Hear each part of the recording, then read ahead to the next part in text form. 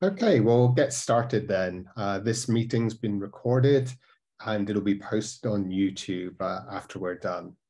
Welcome to the SingularityCE community call for November. We have a few things on the agenda today.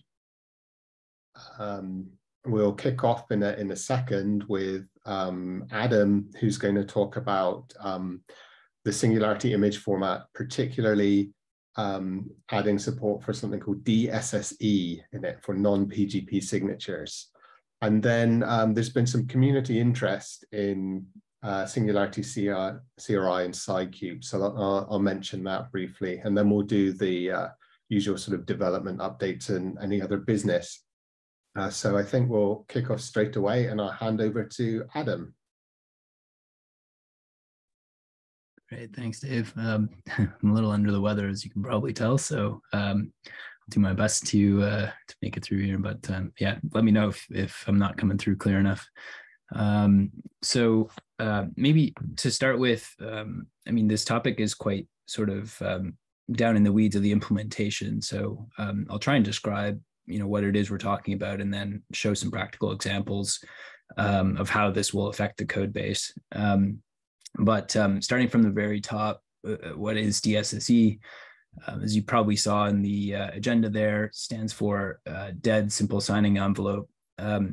It's really just a standard for signing arbitrary data. So it's a way of taking, unsigned data and they call it an envelope around it, which has the original signed payload and also the signature, and then has some other properties that kind of make it resistant to typical either attacks against digital signatures or common mistakes that are made in implementations involving digital signatures. So how we got here, you remember, for those of you that were on the last call or watched on YouTube, we've been looking at attestations with the Anchor open source tool SIFT. DSSE is actually the payload format that are used for attestations. So I won't get too far into that now, but if you'd taken the example of what we did last week and look at actually what's being dropped out in that payload between SIFT and GRIPE, that's a DSSE envelope. So DSSE itself, it allows any kind of crypto primitive to be used to sign attestations, but actually it's quite a bit more general than that. You can put anything you like inside the envelope and then sign it. So in addition to attestations, what else can we put in there? Well, certainly, if we look at what happens with signing today, the actual payload that's inside of that, and I'll jump into this in a little bit, is something we call the metadata block. And suffice to say, that's exactly what we verify when we're looking for the integrity of the objects within a SIF. Kind of has nothing to do with trust or anything like that, though. It's simply a listing of checksums of portions of the SIF image that we're going to verify. So to get into why this matters, at a user level, really, this has come about. Don, who I think is on the call today, has raised a request for X509 support. So with what we have in SIF today, we actually can't sign with anything other than PGP. A kind of on-disk format is tied to PGP keys. And maybe it makes sense for me if I can share my screen here just to show you what that looks like, to make it a bit more concrete. Is everyone able to see? Should be like a VS Code window on the screen. Yep. Okay, great. So I'm just in the SIFT repository here. There are some test images that make up kind of a test corpus, and call it, that are used in the unit tests for SIF. But so first, I'll just take a look at, what does it look like for PGP. So I'm going to use SIFT tool for this.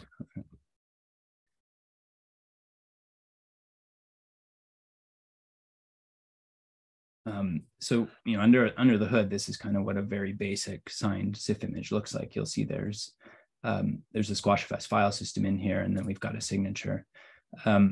If we take a look right at that signature directly, we can actually dump it out and see what it looks like. So if I do dump 3 for that same image, this under the hood is what a CIF signature looks like today when you sign with PGP. This first portion here, you'll see this is actually the metadata block I'm talking about. So if we take that, maybe just to make it a little more readable.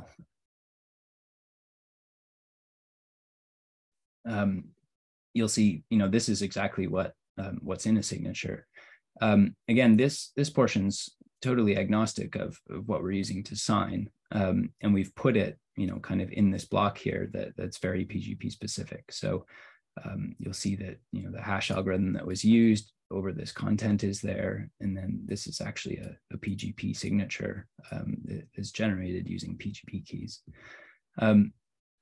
So with DSSE, really what we're changing here is not this portion. We're actually going to end up putting the same metadata block inside, but we need to solve this outer layer in order to do something like X509, or really anything other than PGP. We have to have an envelope format that's expressive enough to do that. So DSSE, again, is kind of adopted in other parts of the ecosystem, particularly on the cloud native side, within the SigStore community, the Entoto project, stuff like that. And by adopting it here, it allows us to really use any kind of key material outside of PGP with that format. So maybe it makes sense next to just compare kind of what that looks like for DSSE. I'm actually on the pull request to add this in right now, which has added some DSSE test images to the corpus. So if I do that same list here with, see if I can remember what it's called. I think it's just DSSE. So you'll see at this level, looks very similar. We've got the same root file system and a signature object. The contents of that object is actually different here, though. So this is what a DSSE envelope looks like. And I can just cat that whole thing, pipe it into JQ to make it a little easier to read. So there's a few things that are different about this. Obviously, the payload format's different, and the payload looks quite a bit different. But the only reason for that is this is actually base 64 encrypted or encoded right now. And put that to JQ as well. So you'll see here that the payload that I've gotten out is actually the exact same what we had for PGP. So what's unique about this, though, is we have different signatures in here. So this is probably an atypical case where we've actually applied 2 signatures to the same payload. And by memory, I think one of these is RSA and one of these is using one of the elliptic curve algorithms. But the point is, when you go up a higher level, adding X509 support, this is expressive enough to contain signatures that are generated using X509, but also a variety of other key material sources. So in the cloud world, key management services, KMSs are common. In the DoD space, UB keys have been used for key material. There's kind of a whole bunch of different things that you can do with this. SigStore project has some really unique ways of doing short-lived key material. They call it keyless signing. Yeah, so that's kind of way down in the weeds what it looks like. Just to kind of zoom back up before I open it up back to Dave.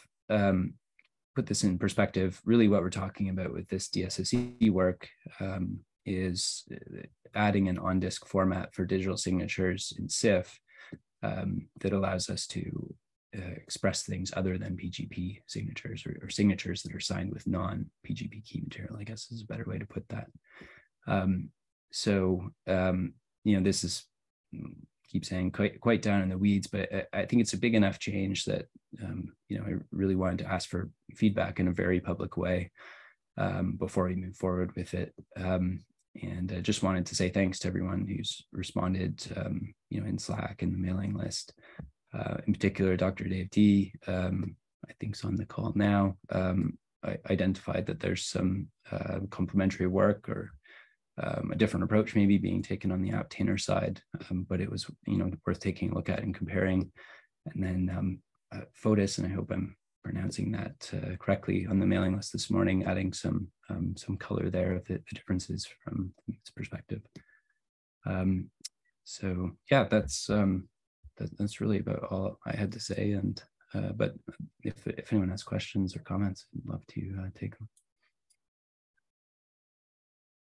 Thanks, Ad. Anyone have anything they would like to ask or anything to mention on this? There's, like Adam mentioned, there's a discussion going on the mailing list a bit. I'll show you in a second if I can find the share screen button. Yeah, so here we are on the Singularity Community Edition mailing list.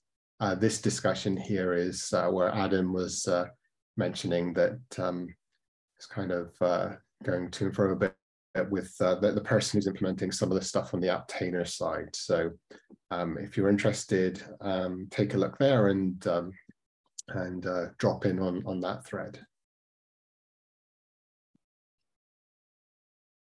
Any questions at all? Okay, we will move on then to the next point. Just a short item, really. Some time ago, Sylabs did some work on a project called SingularityCE and an associated thing called SciCube. Now, these projects were all about using Singularity as the runtime for Kubernetes. And SingularityCE was kind of the adapter between Singularity and Kubernetes CRI interface, while SciCube was a sort of packaging it all up so that you could try and use it like you could use Minikube. Now, we, over a year ago now, archived these repositories because we'd decided to concentrate on Singularity and SIF and moving forward on our roadmaps there.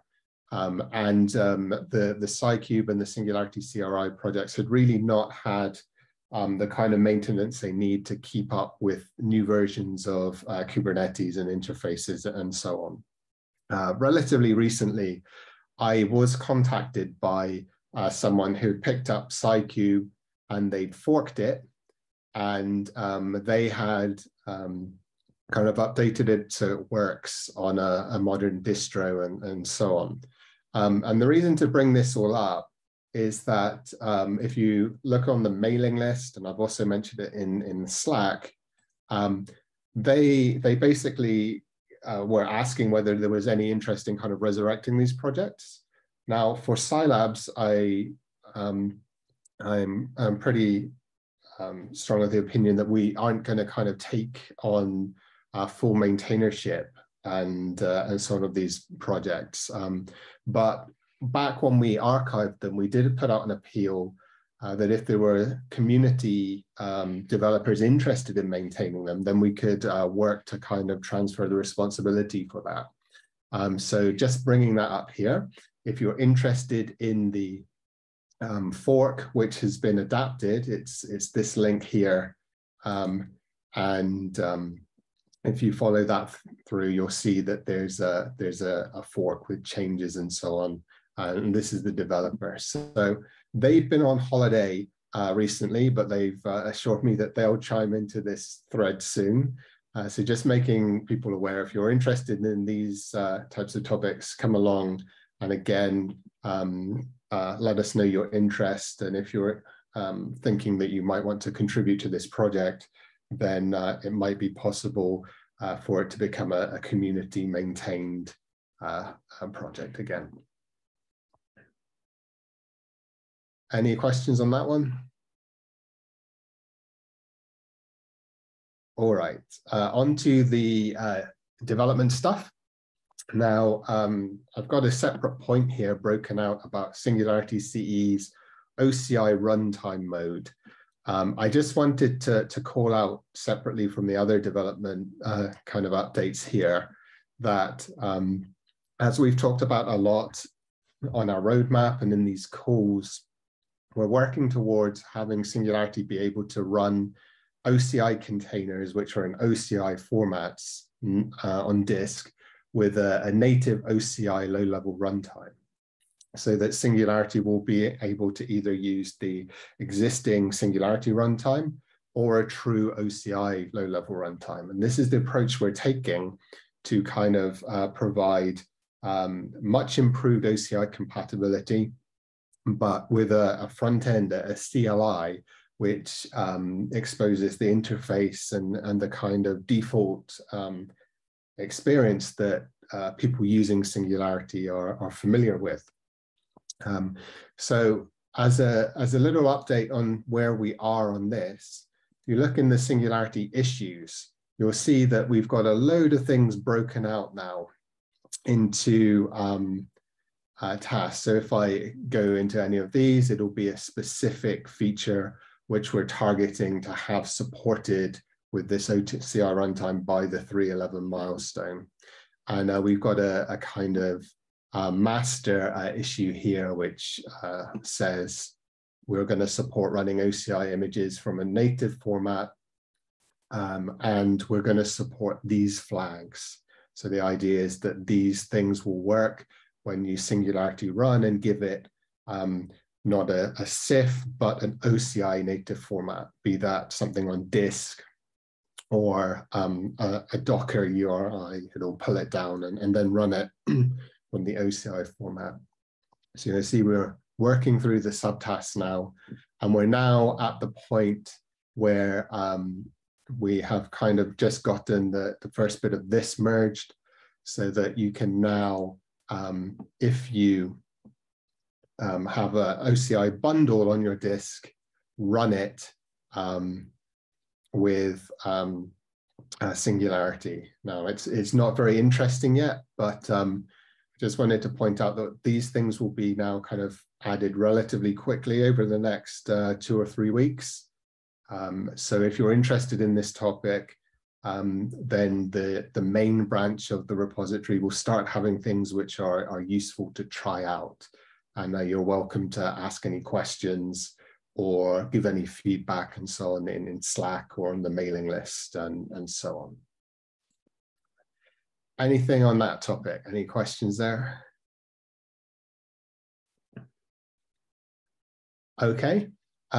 Otherwise, in development, if I jump along to our, excuse me, if I jump along to our changelog, we'll see that we have a few more things which have popped up down the bottom recently in the bug fixes section. Basically, over the past couple of weeks, I, with some others help in Sylabs, have been spending a long time looking at our end-to-end testing and improving that so it runs faster. That brought us down from being able to do the tests in about 20 minutes to now around 8 minutes, which is great. And one of the side effects of this is this bug fix, which is mentioned at the bottom here. For a couple of years now, there's been a very sort of infrequent issue which occurs in only some circumstances involving high load and certain distributions or kernels, where if you run an image using fake root and it's a CIF image, that CIF has to be extracted to disk. And then when you're finished with the container, Singularity has to clean up the image. And because of sub-ID mappings and things like that, it actually has to use its own fake root runtime to do the removal. And now what we saw was as soon as we'd improved the end-to-end tests so that they were now extremely parallel, and they're working on the newest image of CircleCI's Ubuntu 2004, a hang when it cleans up the image started occurring a lot. And this is, like I say, an issue we've known about for some time, but we've never been able to reproduce it reliably until now.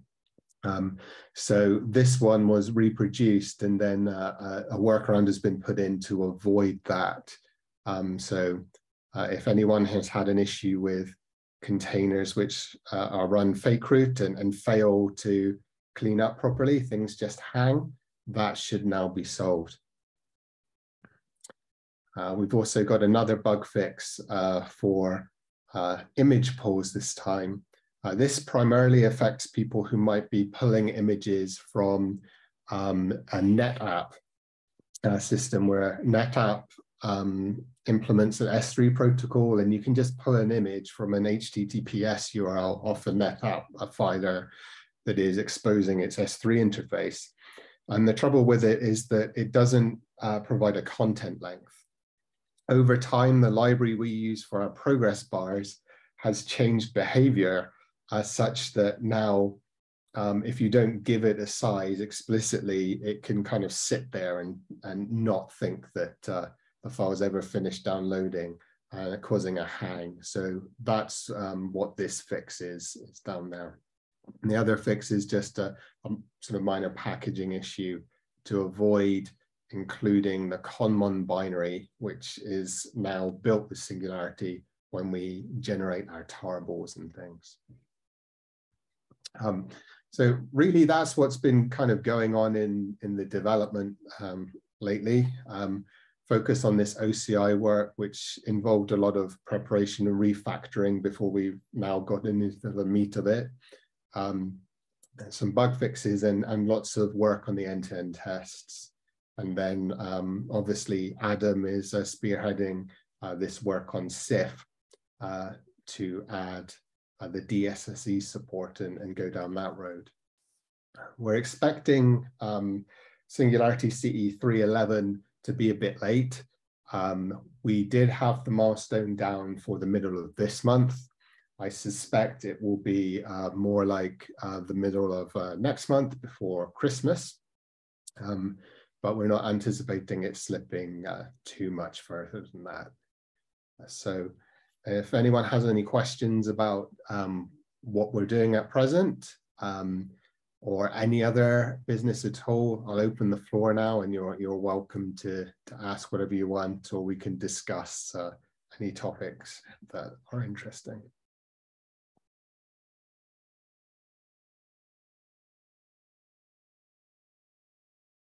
Just want to say that I'm pretty excited about the faster CI runs. Thank you very much for putting in the time there to solve some of those and get everything running more parallel. I think that's super important, and we're already seeing other dividends, like finding some of these subtle issues as well that are happening. So yeah, thanks.